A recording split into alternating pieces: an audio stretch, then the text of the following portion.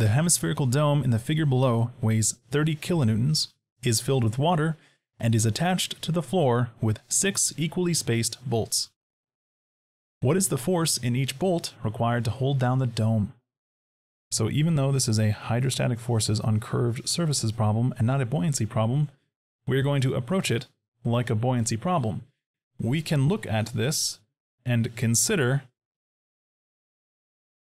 the weight of the water that is, quote, displaced, and we can figure out what resistive force is going to be present instead. So what we're going to do is we're going to calculate how much water there would be around the dome and the tube, figure out the weight of that water, and that will give us our upward force supplied by the hydrostatic pressure of the water.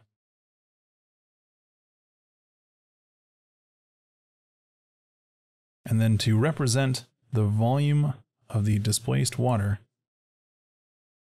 I'm going to start with the volume of a cylinder that has a radius of 2 meters and a height of 6 meters. Then I'm going to subtract the volume of a very poorly drawn hemisphere that has a radius of 2 meters. And then I'm going to subtract the volume of that connecting tube on the top, which is a smaller cylinder that has a diameter of 3 centimeters and a height of 4 meters.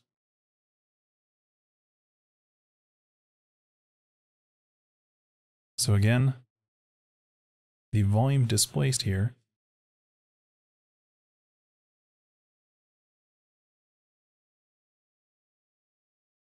is going to be the volume of the entire cylinder minus the volume that actually has water in it in reality.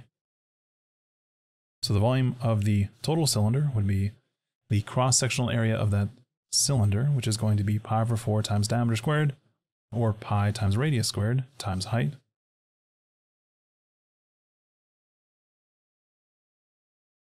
The height is 6 meters. And then I'm going to subtract the volume of a hemisphere. I know the volume of a full sphere is 4/3 pi r cubed. Therefore, half a sphere would be half of this. So 4/3 would become 4 divided by 3 times 2, which is 4/6, and that would be 2/3. So 2/3 times pi times the radius, which is 2 meters, cubed. And then I'm subtracting out that little straw tube at the top. And that is pi over 4 times 3 centimeters, because I have a diameter, not a radius, squared times the height of that cylinder, which is 4 meters. So just to recap, this is the volume of the cylinder that would enclose this apparatus minus the volume that actually has water in it. You can think of it like the volume of the air around the hemisphere and the tube, or you can think of it like the volume of water that is displaced.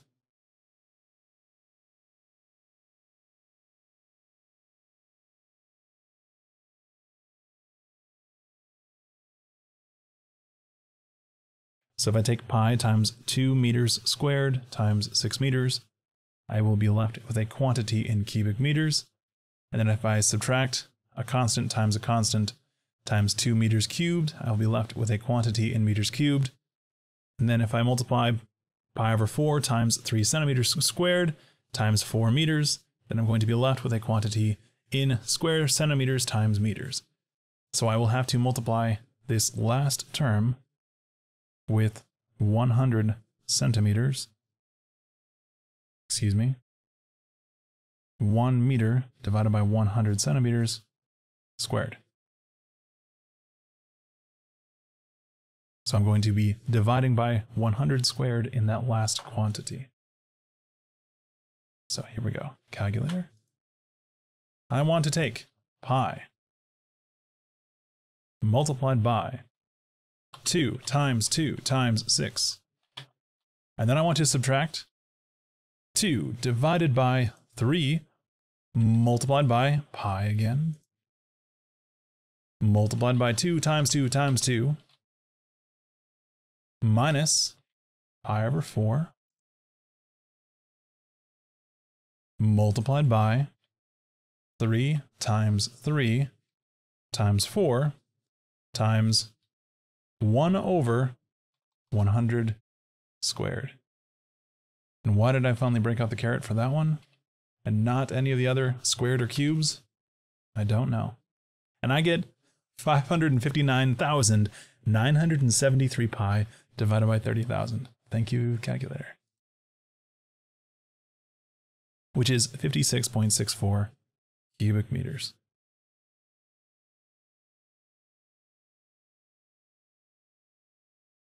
And then the weight here is going to be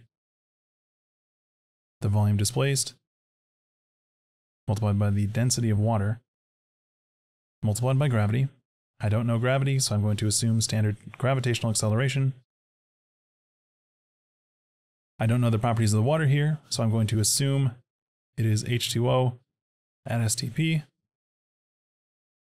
So from table A1 or A3, I can grab the density of water at 20 degrees Celsius in 1 atmosphere. And I see that it is 998, which is a comforting number to keep coming back to. And then I have my volume in cubic meters already. So 56.64 cubic meters multiplied by 998 kilograms per cubic meter multiplied by 9.81 meters per second squared. And a Newton is defined as a kilogram meter per second squared.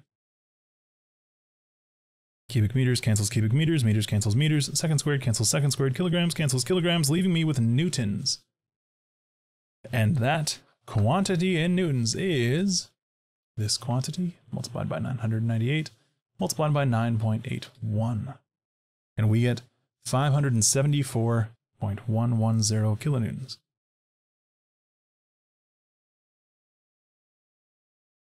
So, that force is the weight of the water that is displaced in the downward direction. Therefore, the hydrostatic force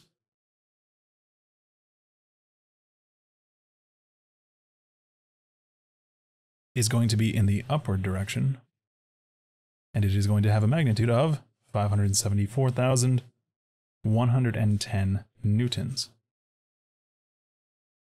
And again, I know that the sum of forces in the y direction has to equal 0. Therefore, the forces up must equal the forces down. The force up is 574,110 newtons.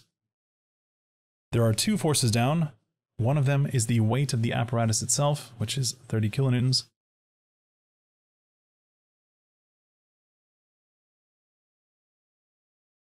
And I'm going to make sure that future John knows this is a 4 and not a 9. And there are more forces down too, because the bolts are holding the apparatus down. There are 6 bolts, and I'm assuming that the hydrostatic force is perfectly balanced, as all things should be, and I'm going to say that each bolt is supporting the same weight. Therefore, this is 6 times the force of the bolt. Therefore, F bolt is going to equal 574,110 minus 30,000 divided by 6 newtons. So, calculator, are you still there? 0.574. No, let's just grab that number because it might have hidden decimal places. Calculator strikes again. Fickle with its number of displayed digits divided by 6.